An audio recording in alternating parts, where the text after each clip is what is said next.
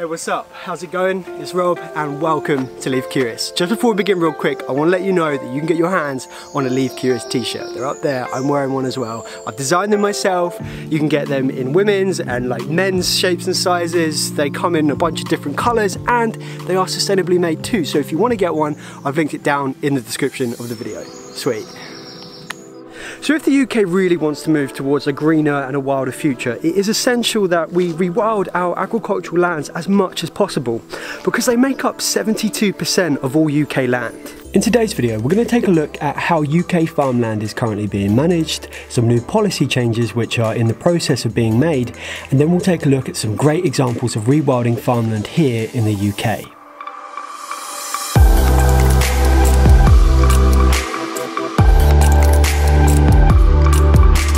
So yes, a considerable 72% of UK land is dedicated solely to agriculture, and that 72% can be broken down into two broad categories, around 40% of which is arable land, arable being the farming of crops, and the remaining 32% is pastoral, being the raising of animals. There are approximately 192,000 farms in the UK, but only 20% of those farms are over 250 acres.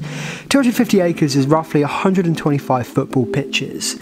The remaining 80% are smaller and predominantly family-run farms. So over the last century in the UK, almost every farm has aimed to be as productive as possible. And what that means is that every farm aims to produce the greatest quantity and the greatest quality of crops that they can, which means more food for the country and it means more money for the farmers. Yielding such results has often come at the degradation of our lands. The degradation of biodiversity through monoculture crops, reductions in the quality of soils and their structures, and a lack of connectivity in the landscape, as woodlands, hedgerows and natural water bodies make way for larger agriculture fields. So up until the year 2020, the UK was part of the EU, which also meant it was part of CAP, which is known as the Common Agricultural Policy. CAP ensures that countries in the EU receive payments to maintain high quantities and a variety of foods for the people of Europe. Ever since its creation in 1962, its #1 aim is to maximise production. So as well as the degradation of land, CAP also led to undistributed funding amongst farmers. The payments from CAP are hectare based, meaning if you're a bigger farm, you'll receive more money. Considerations of ecologically friendly or sustainable farming is not considered in the payments. So this just means that the smaller farmers just can't compete, they can't make a living, and it leads to rural abandonment and just less people living and working in the countryside. But it also means that the bigger farmers can take centre stage and they can take full control, intensifying agriculture and degrading the ecosystem. These intensified processes incorporate unsustainable practices. Larger farmers do this to of course maximise production, but also the smaller farmers are forced to do this just to survive.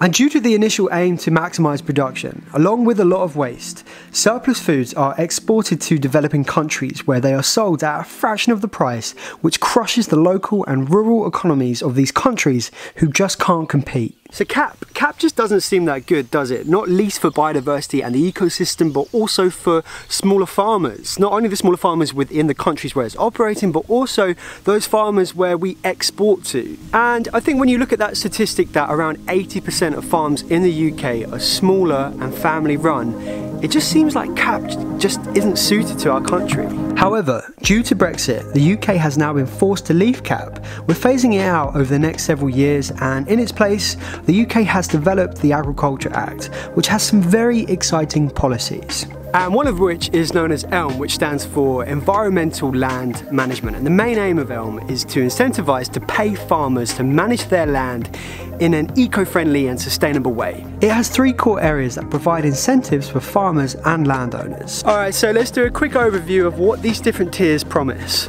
Tier 1, sustainable farming incentives. So this will be things like the management of livestock to prevent overgrazing, or potentially the margins of fields to make them better for biodiversity and wildlife, or potentially the efficient use and storage of water. Tier number 2, local nature recovery.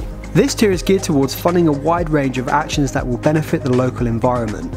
It's all about understanding the local ecosystem and what it needs, and therefore the farm's context within that system.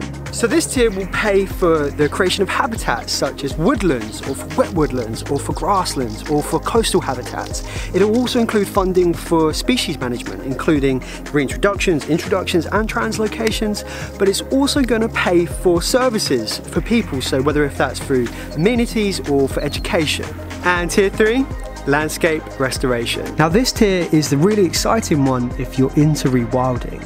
It not only encourages farmers with large amounts of land to take part, but also neighbouring landowners to collaborate. This tier will fund large-scale habitat creation, including woodlands, peatlands, and coastal habitats like wetlands and salt marsh. So yeah, Elm, it sounds pretty good, doesn't it? And it will begin to roll out at the end of 2021 with around 1,000 agreements, and then again in 2024 there'll hopefully be around 5,000 agreements. But it is being launched as a pilot scheme. There's loads of tests and trials currently going on. So until this scheme matures and more farmers can join, what can they do in the meantime? Well, the UK already has the Countryside Stewardship Scheme. This scheme pays farmers and landowners to manage their land and to look after the environment, providing funding to create new hedgerows and to install electric fences. The main elements of the scheme are mid-tier, higher tier, wildlife grants, capital grants and woodland grants. So I don't want to lose you in all of the particulars, but the higher tier focuses on environmentally significant areas such as a SSSI, whereas mid-tier offers more simple yet effective environmental benefits and measures to improve aspects of running the farm. Wildlife offers help to protect wildlife and preserve the natural environment, and this system is designed so that these offers can be applied quickly and simply. But yeah, so you've got woodland creation grants, which is quite self-explanatory. You've also got capital grants, which include like a whole range of things from like boundary management to like air quality management. In 2024, when Elm fully rolls out, it is going to take the place of Countryside Stewardship.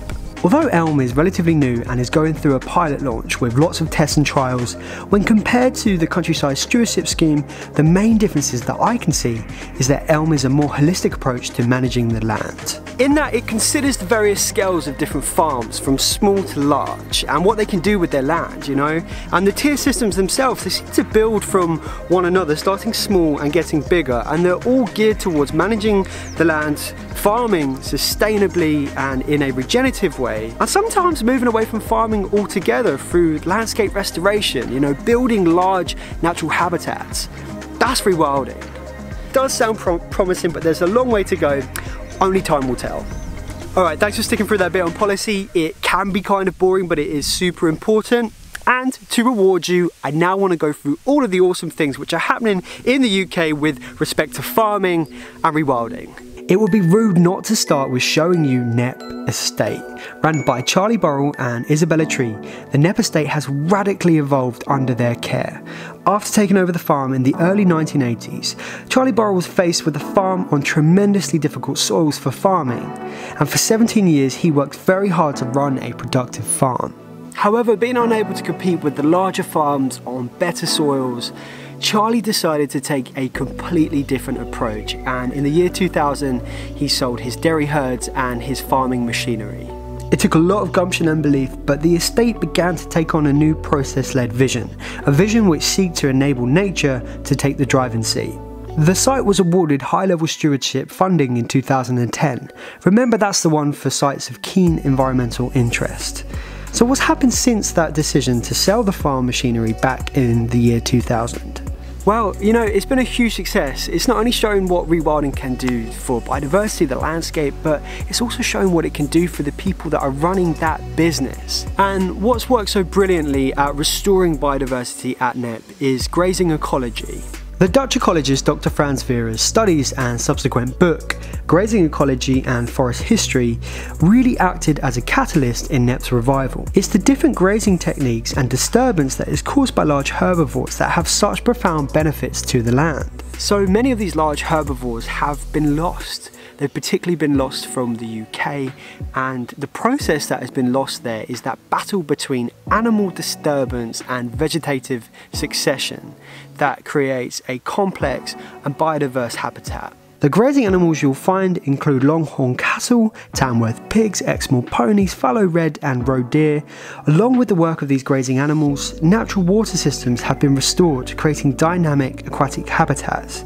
Rare species such as turtle doves and purple emperor butterflies are now breeding at Knepp, as well as more common species flourishing. You know, Knepp is not only a great example of how quickly agricultural land can be restored for biodiversity, but it's also an example of how a previously unproductive farm can provide an array of ecosystem services as well as new economic opportunities, engaging with the public, allowing general walking access, but also through Knepp wildland safaris and camping. Another important and relatively new way that they're managing the land at Knepp is regenerative agriculture. Unlike intensive agriculture, where the rulebook is both pretty straightforward and immensely damaging, regenerative agriculture is diverse and always starts with surveys to best understand the land at hand.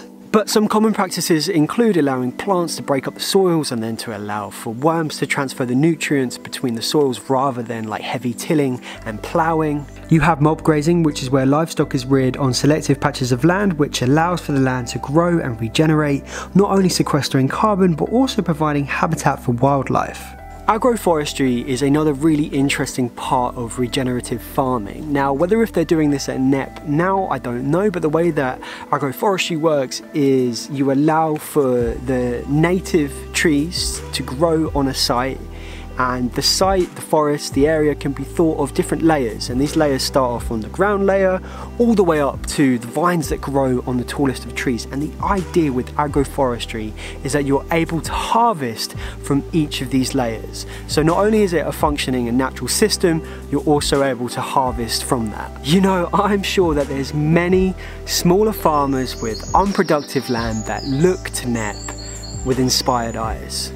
But you know, generally I am feeling really positive about agriculture here in the UK moving forward.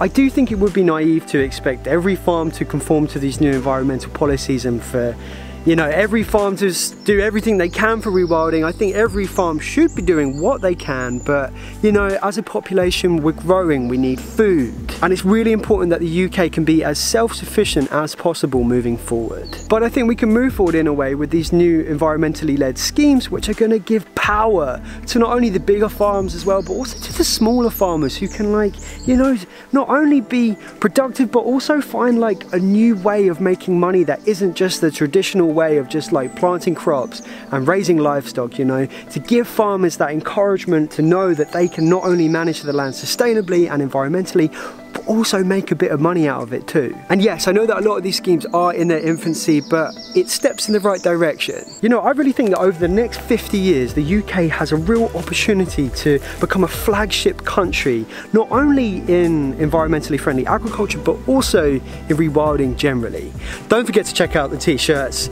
Links in description. As always, thanks for watching. Leave curious. It's gonna take the place of countryside stewardship. It's going to take the place of countryside stewardship. An elm fully rolls out, country stewardship is going to be left behind.